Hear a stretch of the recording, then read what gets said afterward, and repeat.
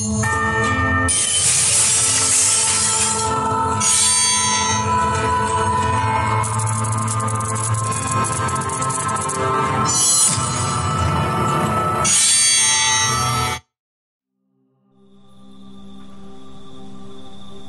সন্ধ্যায় আমরা কয়েকজন ক্লাবে বসে রাজনৈতিক আলোচনা করছিলাম। যদিও ক্লাবে বসে ওরকম আলোচনা করা ক্লাবের আইন বিরুদ্ধ। বিহার প্রদেশে বাস করে বাঙালির ক্লাব করতে হলে ওই রকম গুটি কয়েক আইন খাতায় লিপিবদ্ধ করে রাখতে হয়। আলোচনা ক্রমশ দুইজন সভ্যের মধ্যে বাকযুদ্ধে দাঁড়িয়েছিল। আমরা অবশিষ্ট সকলে মনোযোগ দিয়ে শুনছিলাম। পৃথ্বী বলল, যাই বলো, গান্ধী টুপি পরলেই দেশভক্ত হওয়া যায় না। গান্ধী টুপি পরা চুনি বলল, হওয়া যায়। বাংলাদেশে 7 কোটি লোক যদি গান্ধী টুপি পরে তাহলে অন্তত 1 কোটি গজ খদ্দর বিক্রি হয়। তার দাম কমপক্ষে 30 লক্ষ টাকা। ওই টাকাটা দেশের লোকেরই পেটে যায়। পৃথ্বী বলল, হতে পারে, কিন্তু টুপি পরলে বাঙালির বিশেষত্ব নষ্ট হয়। তা সে যে টুপিই হোক, লাঙ্গা শির হচ্ছে বাঙালির বিশেষত্ব। চুনি চটে উঠে বলল, কেবল ওই বিশেষত্বের জোরে যদি বাঙালি বেঁচে থাকতে চায় তাহলে তার গলায় দড়ি দিয়ে মরা উচিত। দূরে টেবিলের এক কোণে বড়দা কড়িকাঠের দিকে চোখ তুলে বসেছিল। হঠাৎ প্রশ্ন করল, টিকটিকিকে হাসতে দেখেছ? অপ্রত্যাশিত প্রশ্নে তার্কিক দুজনে কিছুক্ষণের জন্য গুম হয়ে গেল। তারপর সবাই একসঙ্গে হেসে উঠল।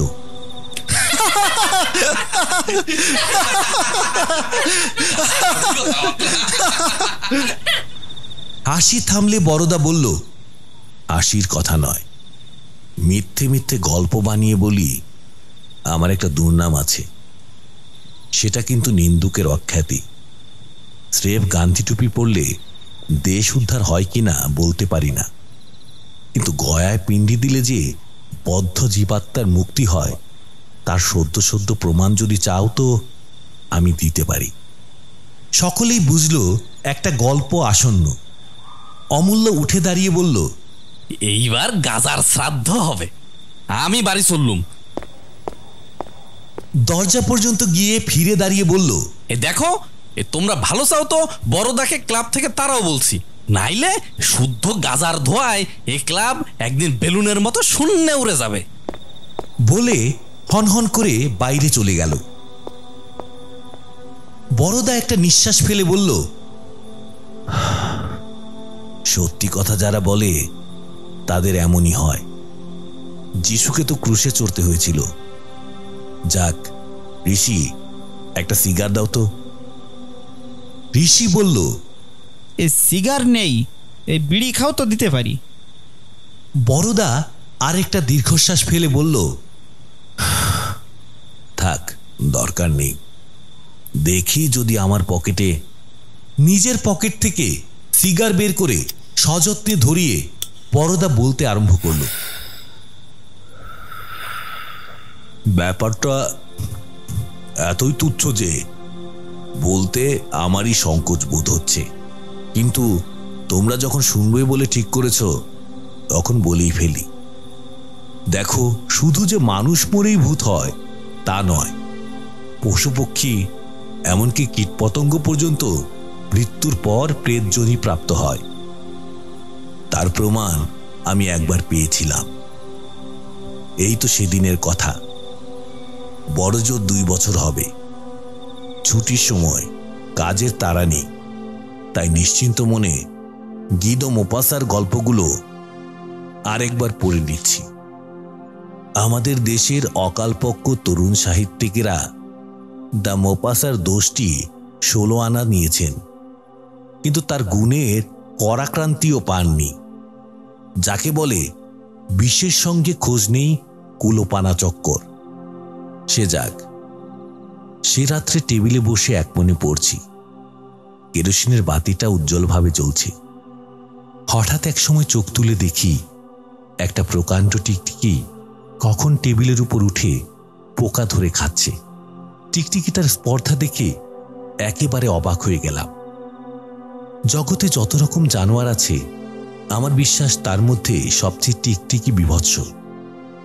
মাকড়সা, আরশোলা, শুঁয়োপোকা, কচ্ছপ, এমনকি ব্যাঙ পর্যন্ত আমি সহ্য করতে পারি, কিন্তু টিকটিকি, জানো, টিকটিকির এক কানের ভেতর দিয়ে আরেক কান পর্যন্ত পরিষ্কার দেখা যায়। তার ল্যাজ কেটে দিলে ল্যাজটা বিচ্ছিন্ন হয়ে আপনা আপনি লাফাতে থাকে। মোট কথা, টিকটিকি দর্শন মাত্রেই আমার প্রাণে একটা অহেতুক আতঙ্কের সঞ্চার হয়। পেটের ভেতরটা কেমন যেন খালি হয়ে যায়, শির দ্বারা শিরশির করতে থাকে। হাসির কথা মনে হচ্ছে, কিন্তু তা নয়। ডিউক অফ ওয়েলিংটনের বেড়াল দেখলে ওরকম হতো। পরদা ছোট্ট একটা ভুল করেছিলেন। ডিউক অফ ওয়েলিংটন নয়, লর্ড রবার্টসের বেড়াল ভীতি ছিল। যা হোক, টিকটিকিটাকে আমার টেবিলের উপর স্বচ্ছন্দে বিচরণ করতে দেখে আমি তরাক করে চেয়ার ছেড়ে উঠে দাঁড়ালাম। তারপর দূর থেকে একটা তাড়া দিলাম। সে ঘাড় বেঁকিয়ে আমার দিকে কটপট করে কিছুক্ষণ চেয়ে থেকে সব দাঁতগুলো বার করে একবার হেসে দিল। তাই তোমাদের জিজ্ঞাসা করছিলাম যে টিকটিকিকে হাসতে দেখেছ কিনা। কুকুরের হাসি, বেড়ালের হাসি, শিম্পাঞ্জির হাসি সম্বন্ধে অনেক বৈজ্ঞানিক গবেষণা পড়েছি, কিন্তু টিকটিকি সম্বন্ধে এরকম একটা জনশ্রুতি পর্যন্ত কোথাও শুনেছি বলে মনে হয় না। এই টিকটিকিটার মুখে বোধহয় 50,000 দাঁত ছিল। তার হাসিটা নিরতিশয় অবজ্ঞার হাসি। সে হাসির অর্থ দেখেই তো চেয়ার ছেড়ে পালালে। দূর থেকে বীরত্ব ফলাতে লজ্জা করে না? বড় রাগ হলো। একটা টিকটিকি, হোক না সে 6 ইঞ্চি লম্বা, আমারই টেবিলের উপর উঠে আমাকেই কিনা তুচ্ছ তাচ্ছিল্য করে।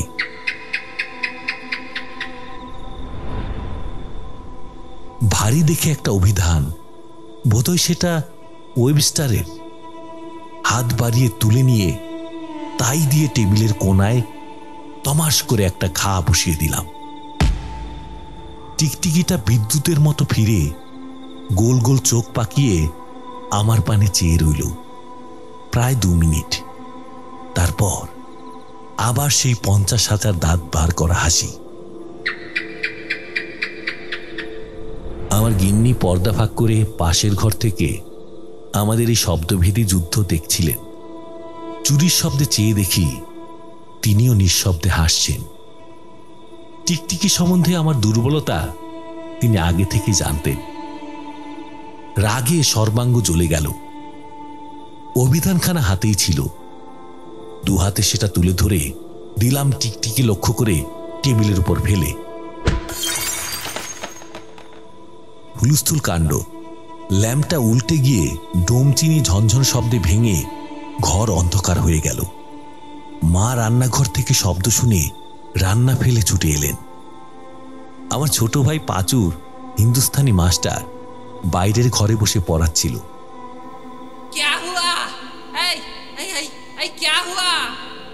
ক্যা হুয়া করে চেঁচাতে লাগলো। আমি চিৎকার করে ডাকলুম, রঘুয়া, রঘুয়া, জলদি একটু লণ্ঠন লে আও। অন্ধকারে দাঁড়িয়ে কেবল ভয় হচ্ছিল পাছে টিকটিকিটা টেবিল থেকে নেমে এসে আমার পা পেয়ে উঠতে আরম্ভ করে। রঘুয়া ঊর্ধ্বশ্বাসে লণ্ঠন নিয়ে হাজির হলো।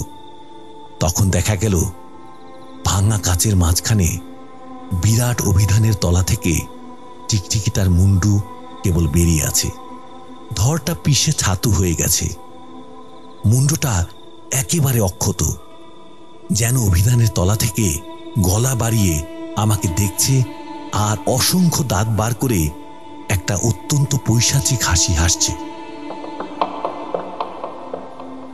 আমার পা থেকে মাথা পর্যন্ত 2-4 বার শিউরে উঠল।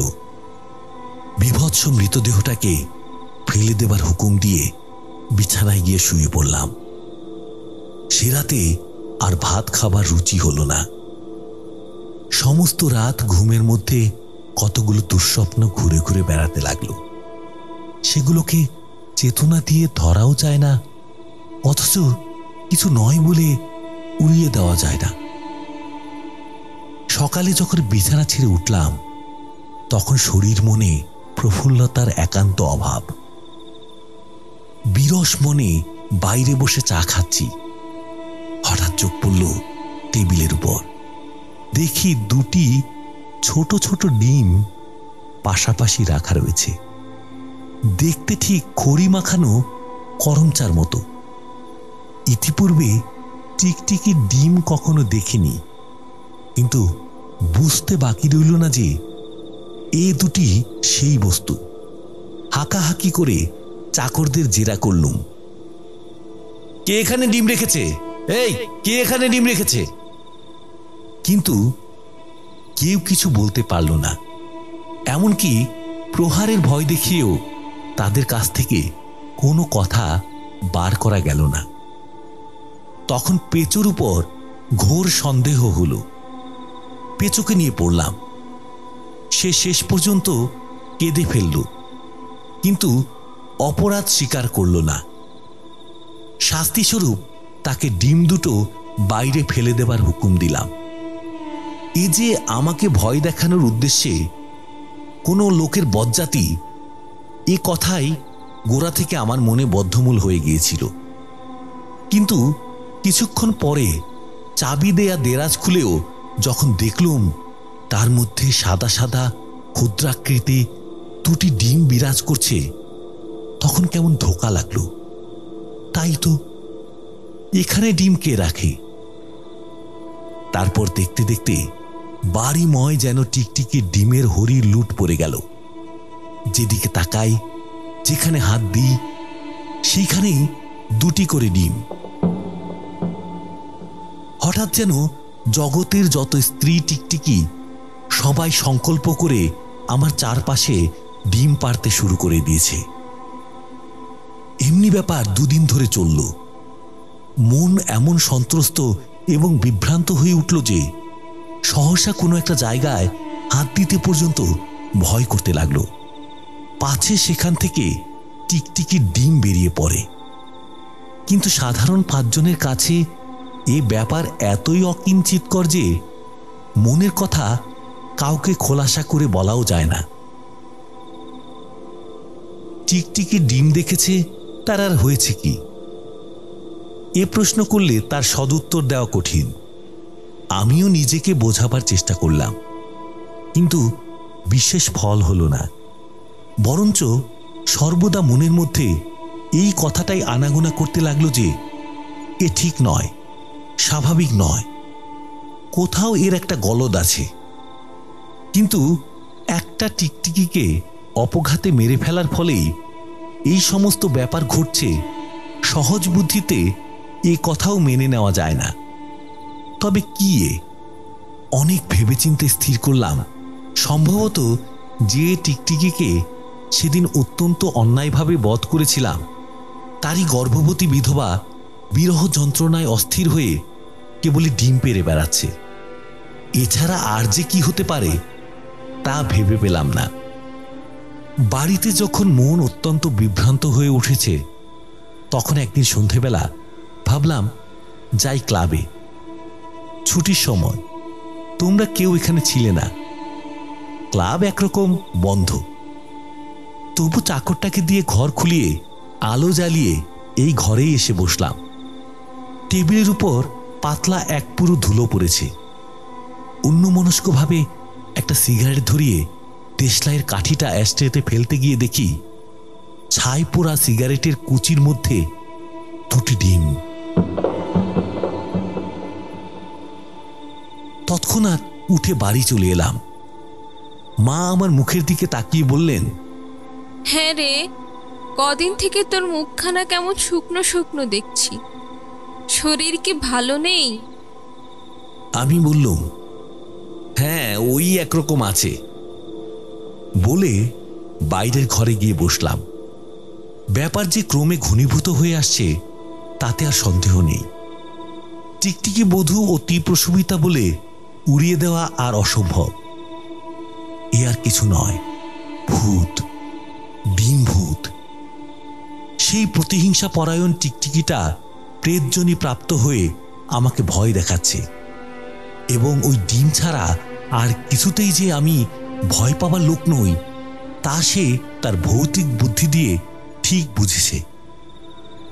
ইতর প্রাণীর উপর কেন যে আমাদের শাস্ত্রে দয়া দাক্ষিণ্য দেখাতে আদেশ করে গেছেন, এবং কেন যে বুদ্ধদেব সামান্য ছাগলের প্রাণ বাঁচাবার জন্যে নিজের জীবন বিসর্জন দিতে চেয়েছিলেন, আমার দৃষ্টান্ত দেখেও সে জ্ঞান যদি তোমাদের না হয়ে থাকে, তাহলে তোমাদের অদৃষ্টে কুম্ভীপাক নরক অনিবার্য। আসল কথা, আমার মনে ঘোর অনুতাপ উপস্থিত হয়েছিল। অনুতপ্ত হয়ে সেই দংষ্ট্রাবহুল গতাশ টিকটিকিকে উদ্দেশ্য করে কেবলই বলেছিলাম, হে প্রেত, হে নিরালম্ব বায়ুভূত, যথেষ্ট হয়েছে, এইবার তোমার ডিম্ব সম্বরণ করো। কিন্তু সম্বরণ করে কে? রাত্রে খেতে বসে ভাত ভেঙে দেখলাম ভাতের মধ্যে দুটি সুসিদ্ধ ডিম। কাঁপতে কাঁপতে আসন ছেড়ে উঠে বসলাম। মা বললেন, কি হলো, উঠলি যে? শরীরের প্রবল কাঁপুনি দমন করে বললাম, খিদে নেই। বিছানায় শুয়ে শুনতে পেলাম মা বউকে তিরস্কার করছেন। বোকা মেয়ে, গরম চা কখনো ভাতে দিতে আছে? ওর যা ঘেন্নাটে স্বভাব, দেখেই হয়তো না খেয়ে উঠে গেল। রাতে এক অপূর্ব স্বপ্ন দেখলাম। অপূর্ব এই হিসাবে যে তার আগে কখনো অমন স্বপ্ন দেখিনি, এবং পরেও আর দেখবার ইচ্ছে নেই। স্বপ্ন দেখলাম যেন অত্যন্ত ক্লান্ত হয়ে বিছানায় শুয়ে পড়েছি। শোয়া মাত্র বুঝতে পারলাম যে বিছানায় চাদর পাতা নেই, তার বদলে আগাগোড়া টিকটিকির ডিম দিয়ে ঢাকা।